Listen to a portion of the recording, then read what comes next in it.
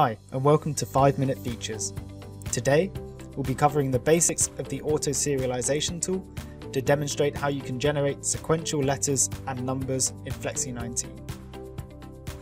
So, our first example is going to be how I can generate a lot of sequential numbers with just one click of a button. So first of all, I'm going to type my placeholder number. It's important that I format this number as I want the rest of my numbers to be formatted. So any changes I make to the color or to the font will be applied to every number that I generate with the auto serialization tool.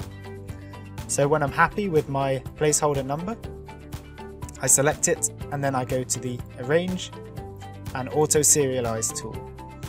So the number of copies is the amount of numbers that it's going to duplicate.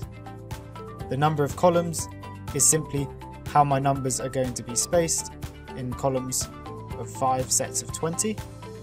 And the column spacing and the row spacing is self-explanatory. So I'm going to select the number that I want to be serialized, select the Next button, and select the Auto Serialize button. In this case, I want to serialize numerically, starting at 1 with an increment of 1.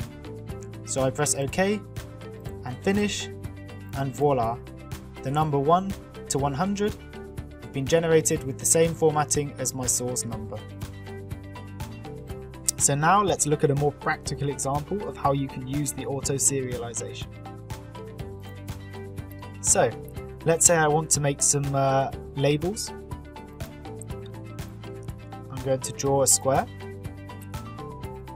I'm going to select a color. Let's say we want some rounded corners on it, for example. And then I'm going to come to the Effects tab, make an outline like this, red is okay. And then I want to print and cut this, so I'm also going to add a cut contour through the Effects and the Cut Contour tab. We're going to make sure it's right on our line, like so. And there we are. So, I'm going to add my text placeholder, an A, but I want the font for my A to be different, so I'm going to come to the Character tab and change the font to something else, like so, and the color will make it white. And I want all of my letters to be centered, so I'm going to use the Align Center button.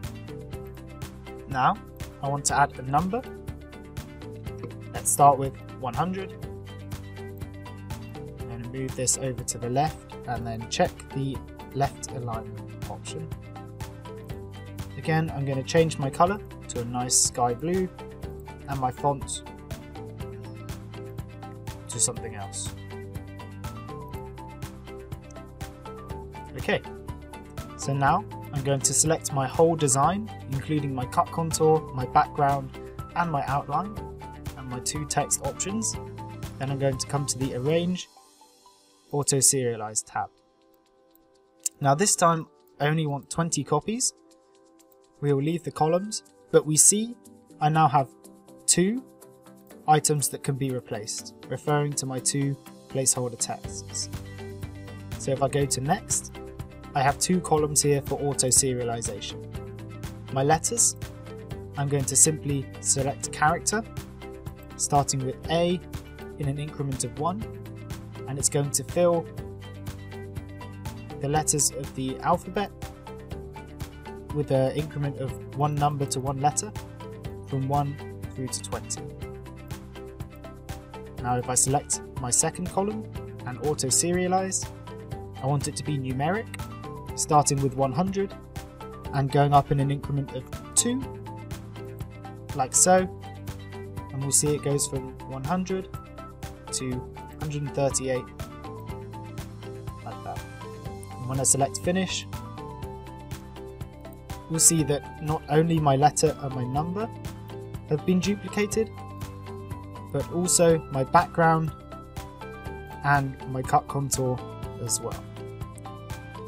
This is how you can easily create stickers and labels for print and cut using the auto serialization. Thank you for joining us for 5-minute features.